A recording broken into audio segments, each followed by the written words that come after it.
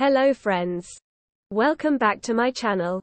Today, we're going to dive into the world of aromatic spices and flavors as we prepare a classic and mouth-watering dish, mutton biryani. This traditional Indian dish features tender mutton, goat meat, cooked with fragrant basmati rice and a blend of spices.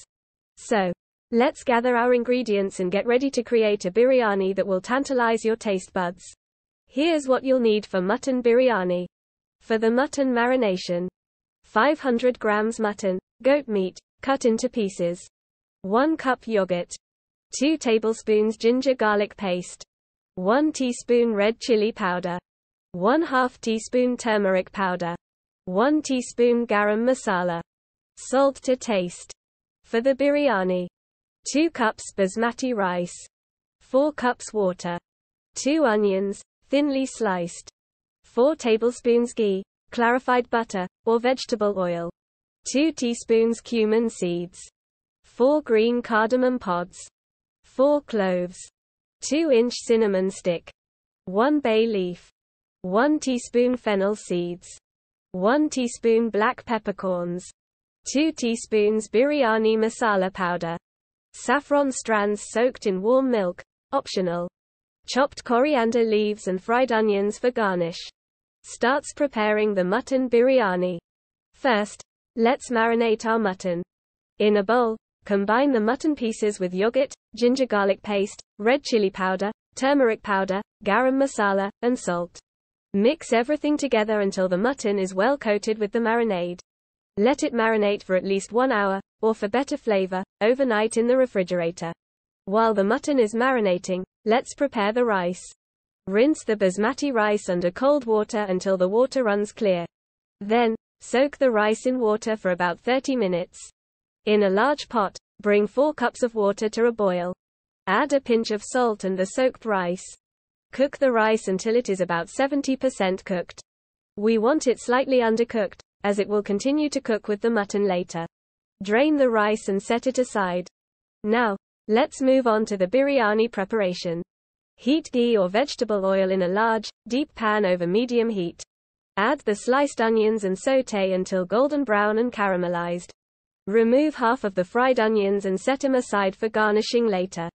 To the remaining onions in the pan, add the cumin seeds, green cardamom pods, cloves, cinnamon stick, bay leaf, fennel seeds, and black peppercorns. Sauté the spices for a minute until they become fragrant and release their flavors. Now, it's time to add the marinated mutton to the pan. Cook the mutton for about 10 minutes, stirring occasionally, until it is browned and cooked through. Once the mutton is cooked, add biryani masala powder and mix it well with the mutton and spices. This will enhance the flavor and give our biryani that authentic taste. Layer half of the partially cooked rice over the mutton in the pan. If desired, drizzle some saffron milk over the rice for added color and aroma. Then, sprinkle a handful of fried onions and chopped coriander leaves over the rice. Repeat the layers with the remaining rice, saffron milk, fried onions, and coriander leaves. Make sure to finish with a final layer of rice on top. Cover the pan with a tight-fitting lid and cook the biryani over low heat for about 20 to 25 minutes. This allows the flavors to meld together and the rice to fully cook and absorb the aromatic spices. Once the biryani is cooked, remove it from the heat and let it rest for a few minutes. This resting period allows the flavors to further develop and the steam to settle. Finally, it's time to unveil our flavorful mutton biryani. Gently fluff the rice with a fork, ensuring that the layers remain intact.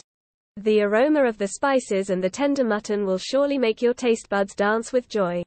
Garnish the biryani with the reserved fried onions and some additional chopped coriander leaves for that final touch of freshness. And there you have it. Mutton biryani. Aromatic, flavorful, and absolutely delicious. Serve it hot with raita, yogurt dip, or a side salad for a complete meal that will transport you to the streets of India. I hope you enjoyed this tutorial on how to make mutton biryani. If you did, give this video a thumbs up and don't forget to subscribe to my channel for more delectable recipes from around the world. Thanks for watching, and I'll see you in the next video. Happy cooking!